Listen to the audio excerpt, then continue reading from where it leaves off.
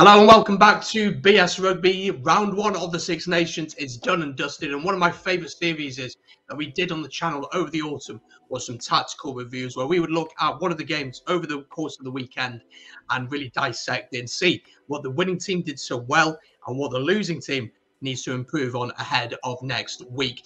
This week we're focusing on Ireland against Wales. Ireland winning this one by 29 points to 7 at the Aviva, the first game of the Six Nations. We're going to have a deep dive look at this. If you enjoy this video, as always, really appreciate it. If you could like the video, massively helps. Subscribe as well. We're going to be doing loads of content during the course of the Six Nations, and welcome to all of those who have subscribed recently. Welcome to the community.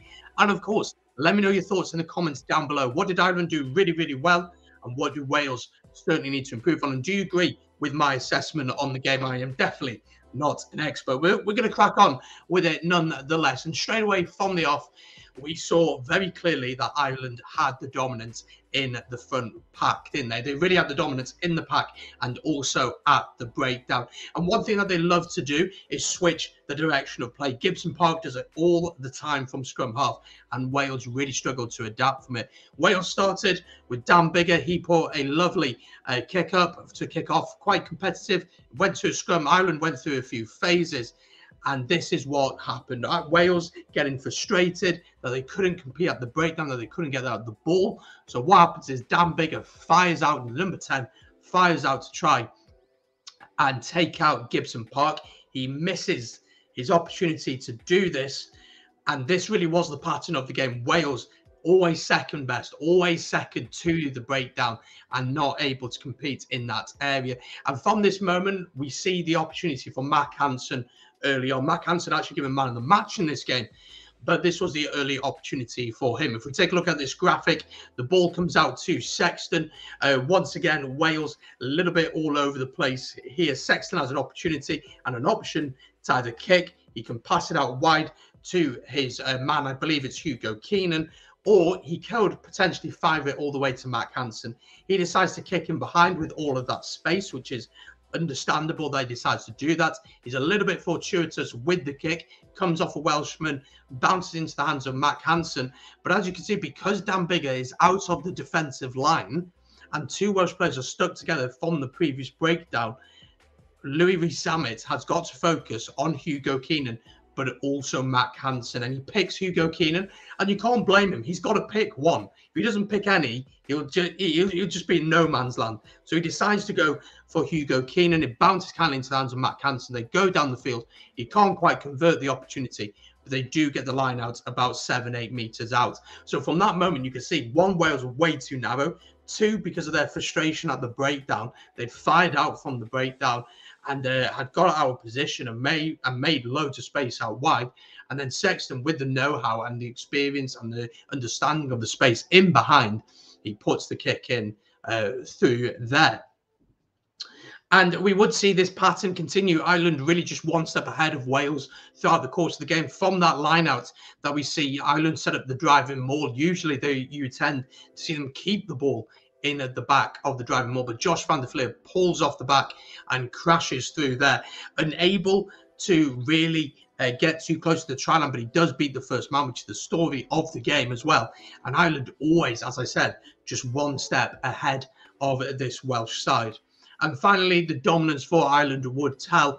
Their first try coming through Bundy Aki, who scored in the corner. Let's take a look at this graphic. Hopefully, I'll be able to explain it to you. Once again, Wales caught out way too narrow, players looking at the wrong players. That lovely Sexton wraparound, which is just so famous these days. And once again, caught Wales out throughout the course of the day. They had the advantage, comes out from Gibson Park. Mack Hansen is at the back. He offers a lovely wraparound. And once again, all the Wales players are just drawn in. No idea where Liam Williams is at this point. I think he's next to the post. Nick Tompkins is having to cover as a winger, which is very concerning. He should never have to do that. Josh Adams is flying out the line, and Bundy Aki is all on his own to crash in the corner unopposed and comfortably put Ireland ahead in this game. So once again, very basic stuff from Wales, really well executed from Ireland. You've got to give them credit for that, and using that wraparound, either Hansen or Sexton. So Sexton usually would be the first receiver with Hanson on his shoulder, always to offer him a little bit different. So Sexton would always look to invite the defence on, and then he'd play it into the hands of Hanson. And Ireland from them would really dominate. I mean, the fact that it was only 10 points to nil at half time was quite a surprise, if I must say so myself. But the big other area that Wales did struggle with, and we have alluded to it already, is at the breakdown. This was absolutely so infuriating to watch. Wales are going to obviously do the box kick here. That's the plan with Thomas Williams. But there are 3 Welsh players there. The man on the ball from Wales is on the ground, and yet Rowlands, Wyn Jones and Thomas Francis are there setting up the caterpillar protection for Thomas Williams instead of focusing on the ball, focusing that we actually get the ball instead of just assuming that we've got it. We know that Ireland are going to come. They're going to be very competitive at the breakdown, and they're really going to challenge us there. And it's one man, Andrew Porter, all on his own. There's not one other Irishman in that ruck. There's not a single Irishman, barring Andrew Porter, in that ruck. There are 3 Welshmen there, and yet Ireland come away with the ball and win a penalty from that. Now, they missed the penalty. The wind was causing havoc for Sexton in the first half, especially with his kicking, but that was just so basic from Wales. Just secure your ball first before you think about the next step. Make sure that you have the ball. Make sure you have the possession, because as we see from the possession stats, when we look at the stats at the end, you'll see that Wales just could not get the ball, and Ireland were trying to play a similar way to the way that they did against the All Blacks, where they just starved the opposition of the ball, and defending for 65, 70 minutes, which Wales were, is very, very tiring. The next point we're going to move on to is something that I was talking a lot throughout the game and prior to the game once the team was announced, and that is, of course, Josh Adams. He was put in the centre, which I disagreed with originally. I thought that Owen Watkins should have been played in there with Nick Tompkins. But Josh Adams, I think we can all accept, is not a centre. He's not a centre, certainly at international level, especially against a team as good as this Irish side are. This is just a prime example of it. Sexton is going to do his wraparound as always, and again Wales are way too narrow, focused too much on the first receiver, which again is a little bit basic to be focused so much on the first receiver. People should hold their positions along the defensive line instead of being sucked in all the time, and that comes down to coaching, in my opinion. But again, once again, Josh Adams steps out. I think he's expecting one of the forwards, to get the ball, but instead it's Sexton who gets it. He draws in Josh Adams, who has to try and commit. He misses the tackle. Nick Tompkins actually puts in an exceptional recovery tackle on Ringrose. Otherwise, Ringrose is in and scores there, although he does do that later. But Nick Tompkins has to cover all of that ground that Josh Adams should have been there. And again, if that Wales line had been in the straight line, backed our defence, that would never have been an issue. Again, the wraparound from Sexton, the dummy runners from this Irish team, and taking the focus away from Sexton was really well executed by them, and they did it constantly throughout the course of the afternoon. And at half-time, as I said, it was only 10 points to nil. I'm not too sure how, considering Wales had hardly had the ball, but Wales was still in the game at this point. I said on the watch log, I said, look, it's only 10 points to nil down. If I was payback, that's what I'd be saying at half-time. We've not been in the game, but we're only 10 points to nil down. We're still in this. We can potentially go and do something in this game. We just need a little bit of possession. We just need a little bit less naivety and complacency at the breakdown specifically. But Ireland would come out in the second half and would put the game to bed with the second try of the match coming through, of course, Andrew Conway.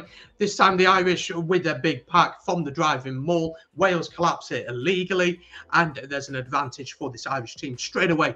Their heads are up. They're looking for the options. They're looking at who can get the ball. They're looking at, is there space out wide? And the ball just goes through the hands. First of all, the ball comes to Bundy Aki, who's the first receiver. Gary Ringrose acts as the dummy runner. All the focus of the Wales players is on Aki and Ringrose to an extent. But once again, as I alluded to earlier on, it's that wraparound from Sexton.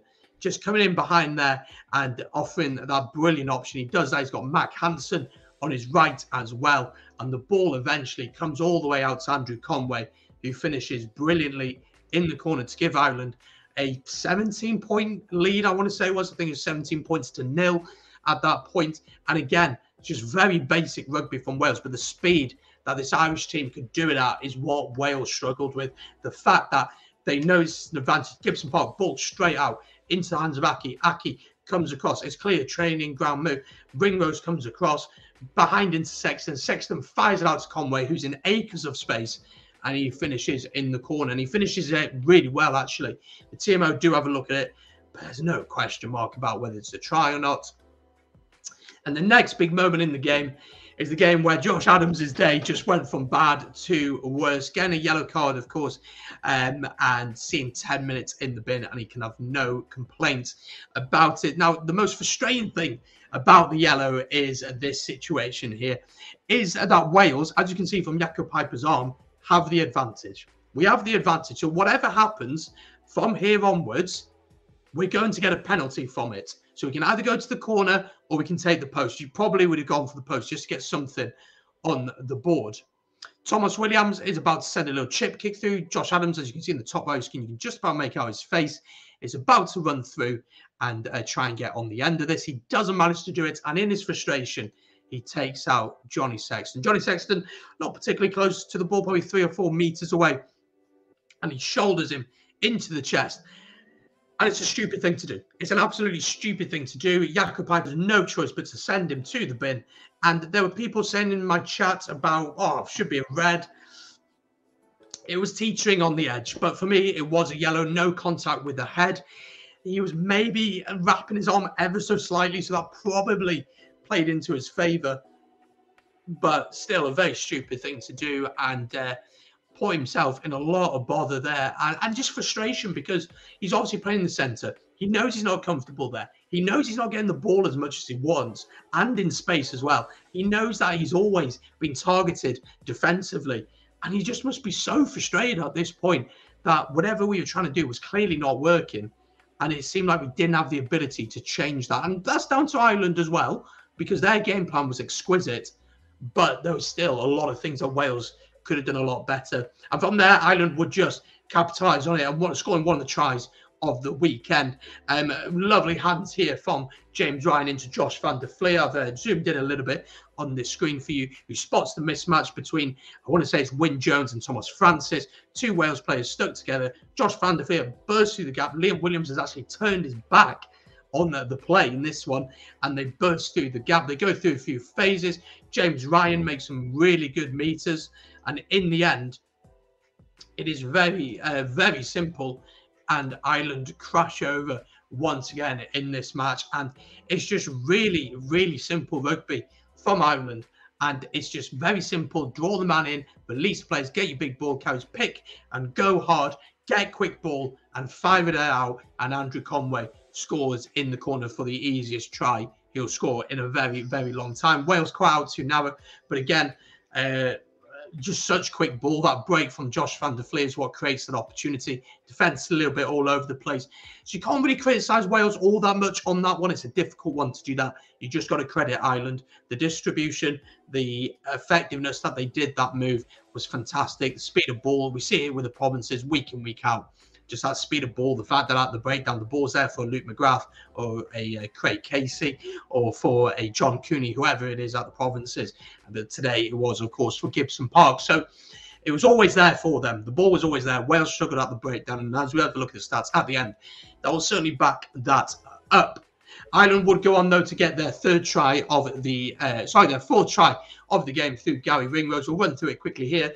Once again, Wales are faffing about with it just outside of own 22. We go through a few phases, and in my head, I might just pass it back to Bigger, let him kick it away, or pass it to Thomas Williams, take the responsibility and box kick it. We tried to go through one too many phases, and in the end, Andrew Porter, who got 3 or 4 really nice steals on the breakdown, rips it out the hands of Will Rowlands, and the counter-attack is on. Wales's defence is not set at all, and this is where Ireland are really, really dangerous. This is the situation we have, and when I was watching it, I was screaming at the TV because I knew we were fucked, basically. So what happens here? Wales, as you can see, all our players circled in red there. Majority of them are just nowhere to be seen. Ball comes out here to Mac Hansen, who you do not want the ball coming to. You just don't want him in that kind of open field. He feeds it to Aki, who runs hard and straight, drawing in the defender, plays it in to Gary Ringrose, who just runs in from this position, and it's a brilliant finish from him. But once again, Wales' defence just not set at all. Johnny McNichol's trying to run across to cover, and it's just an absolute mess. It's an absolute mess. But once again, credit to Ireland for the fact that they just so clinical. They just sense the opportunity and off they go. There's no questions about it. Gibson Park gets the ball, fires it out. Sexton has Hansen on his right-hand side. Hansen looks up, runs straight. Aki runs straight and hard, releases the pass at the right time. And Gary Ringrose, one of the best centres in the world, backs himself, leaves players on the ground and crashes over to score their 4th try. Now, Wales, of course, would get a try from Tame Basham. Not all that much to report on that, to be honest. It's a fortuitous try. You know, it comes off an interception, good awareness from him. He was probably the shining light for Wales and what other was a really, really difficult afternoon. And let's have a look at some of the stats from the game, and then I'll quickly summarise what my thoughts were. Again, as I said, Ireland were just so dominant in every facet of the game. 60% to 40% possession, 57 to 43% possession, and then time in possession, 22 minutes, to the 14 of Wales. Just super dominant. This is what they did against the All Blacks. They just starved them of possession, just hold on to the ball, tire them out physically, and know that the game is going to open up the way that they want. But again, at the breakdown, this is the area that Wales really did struggle. Rucks won 122, the Irish. Wales only 76. Knock-ons was a big issue for Wales, but that's because they're trying to offload more, as you can see from the offloading stats, and handling errors are up. Once again, trying to offload maybe a little bit too much, maybe need to do it more simple. But again, Rucks lost only 2 to Ireland and Wales 4. Breakdown steals 5 to Ireland, only 1 for Wales. So you can see where this Irish team were again the dominance. They were winning the battle at the breakdown, so they were getting the platform to play with the likes of Josh Adams in the centre, who couldn't defend that channel so well. And just with a brilliant players such as Aki, I thought Ringrose was exceptional throughout the game. I thought Sexton controlled things really well from 10. Hansen offered a threat throughout the game. Hugo Keenan was fairly quiet, but that didn't matter really all that much. But on the whole, for Wales, a lot to work on ahead of Scotland. We've got to get the basics right. There's going to be a lot of questions asked of Wayne Pivac, and rightly so, in my opinion. The game plan was wrong. Putting Josh Adams in the centre did not work, and I think most people were saying that it wouldn't work, and we were proven right. I mean, if you're going to do that against Italy, to an extent, it could work, but Josh Adams has done that at URC level, and he's done it to an extent at European level, but this is international rugby. It's another level up from that, and to think that you could get away with that, it's not arrogant, but maybe it's a little bit stupid, if we're being totally honest in that sense. For Ireland, I'm going to be totally honest. I didn't think they had to come out of second gear. I thought they were brilliant throughout the game, but winning those collisions, winning the breakdown battle, and Sexton on that bloody wraparound, I'm telling you, it was so simple from them, but just so effective. But what concerns me as a Welshman is that we all knew these things before the game. We knew that Ireland were going to compete at the breakdown. We knew that Sexton was going to wrap around a lot. We knew that they're going to try and play a running game. And we knew that they were going to have their big ball carriers coming in and looking for those little gaps that they can burst through. And it seemed like we didn't know that that was going to happen, which is very concerning. Looking from a coaching perspective, that me as a not a casual fan, I do watch a lot of rugby, but someone who's never played at a very high level, someone who certainly doesn't coach at a high level, could spot that. Most rugby fans could spot that. It is very, very concerning, and maybe a little bit of naivety from Wales going into this game. But if I'm being totally honest, this performance has been coming for a really long time. We weren't convincing in the autumn at all. Last year's Six Nations, yes, we won it. I'm not too sure how, but the performances weren't great in a lot of the games. And this performance has been coming. And people talking about transition.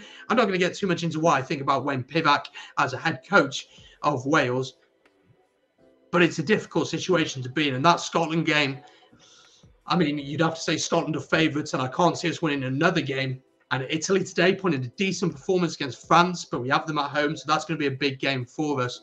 It's going to be a challenging Six Nations. But Ireland were fantastic. They go to Paris next. And that could be a Six Nations decider. You could certainly see that happening in Paris, while Wales welcome Scotland, of course. But there you go. That's my tactical review of the game. Hopefully it wasn't too boring. I hope not. But I hope you have enjoyed it. If you have done, as I said at the start, Please do hit the like button. It massively helps the channel. Subscribe as well. Keep up to date with everything going on to do with the Six Nations. We've got loads of videos coming out over the next few weeks. And of course, let me know your thoughts in the comments down below. Where did it go right for Ireland? How they look to approach the France game? And of course, what went wrong for Wales? And what do they need to change ahead of Scotland? Thank you very much for watching, folks. I hope you enjoyed this opening weekend of the Six Nations. And I'll see you very soon here on BS.